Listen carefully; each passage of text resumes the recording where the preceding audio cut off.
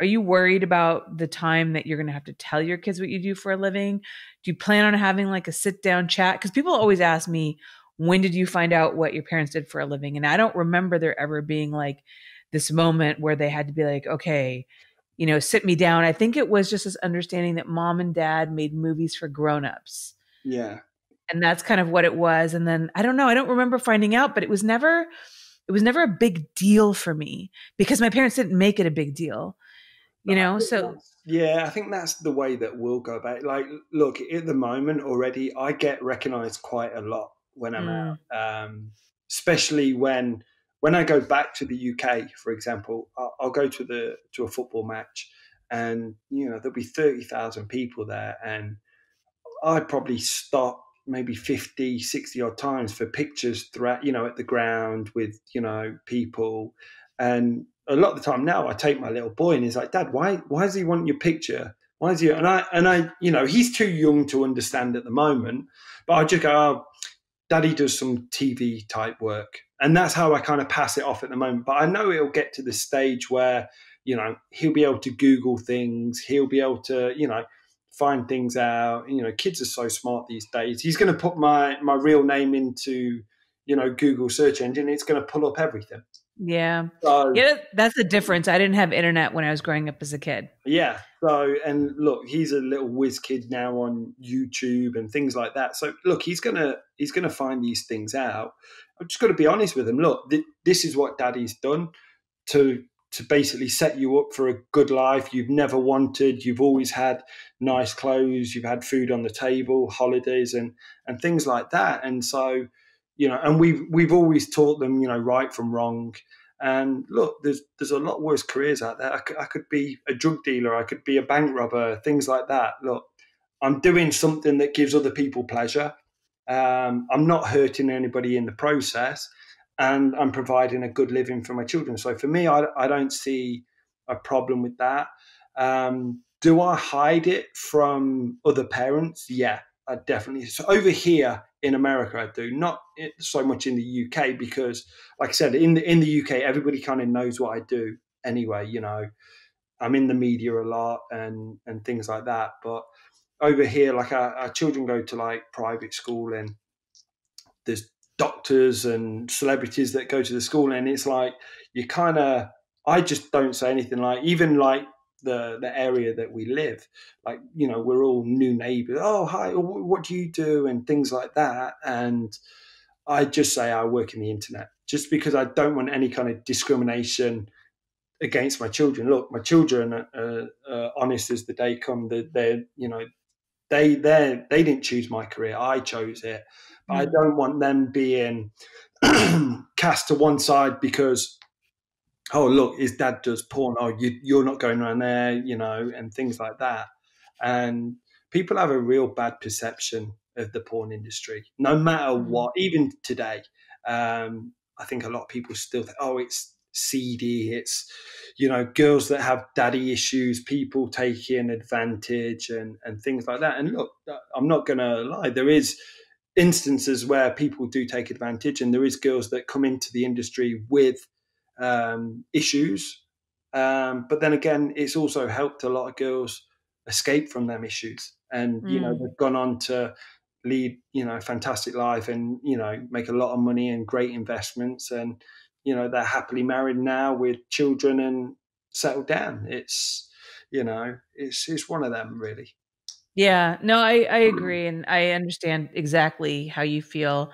My parents, same thing. We just kind of didn't tell people what they did for, and I remember like even when I was in elementary school and I knew what they did for a living, but I couldn't really tell other people what they did for a living. We had this kind of cover story that my mom was a glamour photographer and she had done some mainstream stuff. So I'd always reference that. I remember in particular coming home with a school project, and it was, write about what your mom does for a living.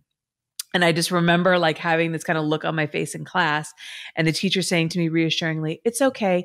Even if your mom works, from home, even if your mom's a housewife, she still has a job. So just talk about what she does every day to take care of your family. And I was like, that's not the problem. Yeah. And I had to bring it home, and my dad had to help me write it out, and come up and like talk about what she did for a living, but not really. So, and I remember once a kid, somehow the word got out, I don't know. And a kid brought a Penthouse magazine in where she had shot it. And he's passing it around, telling everyone that it's my mom. And people got confused, thought it was my mom in the centerfold, not the one who shot it. And the principal found it. And then they called me in, and they called my mom in.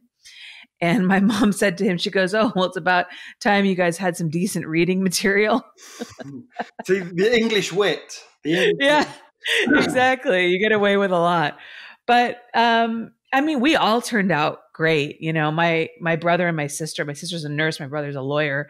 So, you know, I followed in my mom's footsteps, but they went on, you know, the straight and narrow. And I have such an incredibly close family, and I've been so fortunate to grow up with amazing parents. And I know so many people whose parents have legitimate jobs that are doctors or nurses or whatever, and they had miserable childhoods and they have a horrible family structure, and their parents don't talk to each other and they fight all the time. So this whole idea that people who work in porn can't be responsible and loving parents, I think is so absurd. And, you know, I love talking to people like you about that, because I think it's so important to dispel that. Yeah, it is. Like I said, for me, I separate. There's Keiran that's on set, but it's completely different. You know, Yep. when we're at home, it's, you know, okay, have you brushed your teeth? Have you done this? Yeah. That's how it is. You know, you just kind of go back to the values that you were taught growing up. And that's what, you know, me and my wife try and implement into the children today. And it's like, listen, like my little boy gets absolutely scolded if he doesn't use his P's and Q's and his manners. Then, you know, it's, you know, I see a lot of people now with, you know, we're around people that have children. You know, they might be movie producers, doctors, and their kids are little shits. You know, they've got no man. You know, they just take, want, scream and kick off. And we've been really blessed that our children aren't like that. But that's, you know, majority of it's down to Kate, just how she's brought the kids up. She's amazing, amazing mum. Yeah. Yeah. I love this topic specifically now because I'm actually, so my big project, which is going to have to be in 2021 because of the baby that's coming, but I'm going to shoot a sizzle reel in the next couple months, is doing a documentary on my mom. So I've been pulling all this archival footage from interviews that she did back right before I was born in the late 70s when she published her book.